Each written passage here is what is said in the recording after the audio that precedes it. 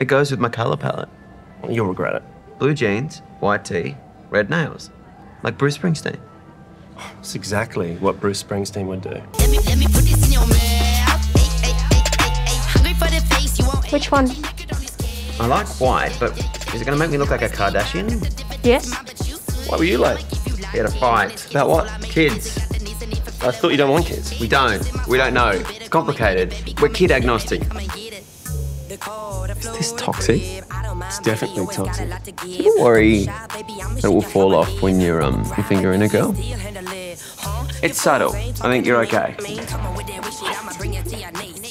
I'd never been in a threesome before. I didn't know what to do. Armpits are weird. Either way, why shouldn't they have hair in them? I like armpits.